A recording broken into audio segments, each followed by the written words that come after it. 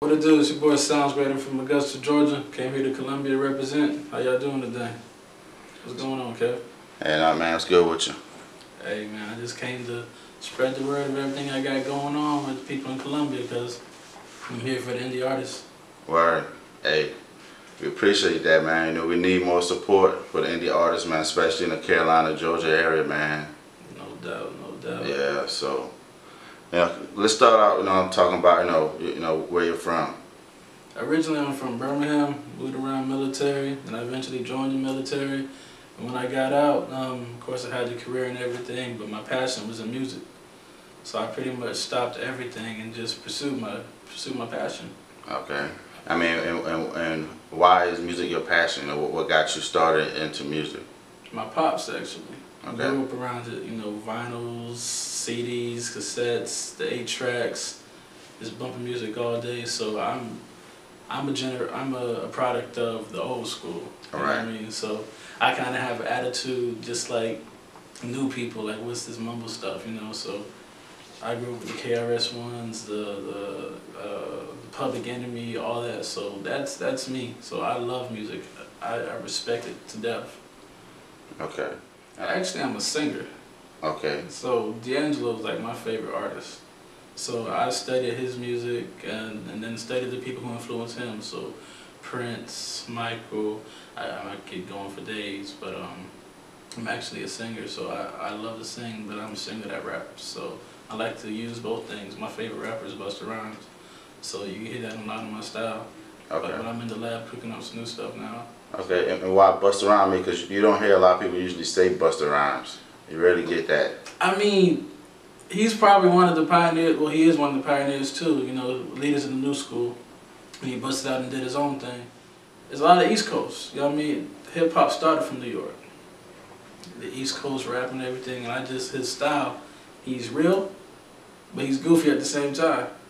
Dude will beat your ass in a minute, then he'd be goofy, laughing about and the animation he has in his music videos. It's just he's being himself, and I respect that to the core. Okay.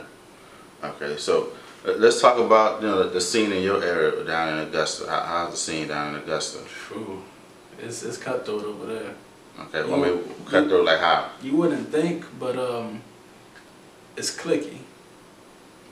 And from the outsider looking in on me being an artist, then me being a filmmaker, me being a photographer, the graphic guy, I see from every angle, and me having a record label, I see from all angles. So I talk to the promoters, I talk to the club owners, I talk to the artists, I talk to the DJs. So I see it from every angle. So that's why I say it's cliquey, because after a while you can start to notice a pattern on who's on top, So okay. I'm trying to get in that and mix it up. Have you got any love down there? I mean, what's the respect level for Soundz Grate? My respect level of Soundz Grate is none. My respect level as the cameraman, the filmmaker, I get mad love. You know what I mean? Okay, but why not Soundz Grate, the artist? I don't do music in my city. Okay. I frequent either here, Columbia, or Atlanta. I have mad love in Sweden. That's crazy. I got fans in Australia, so I try to go where my fan base is. Okay. I'm working to get in there in Augusta, but it's not a goal for me. It's more global than local. Okay.